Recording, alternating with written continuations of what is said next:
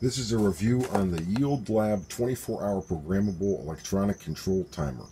It's a standard heavy-duty control timer with a grounded plug on both sides, so you're going to be plugging into a grounded outlet, and you have grounding right here.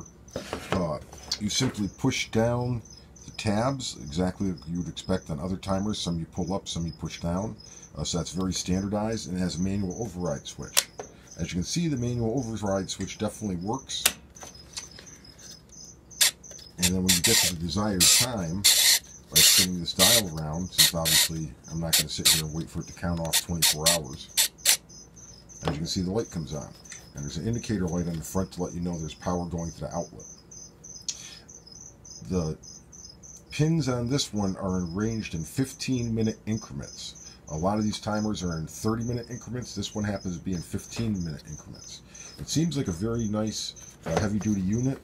I'm going to have to see how well it performs as far as the actual counting of time goes, but I really don't see that many that are defective of any timers, really.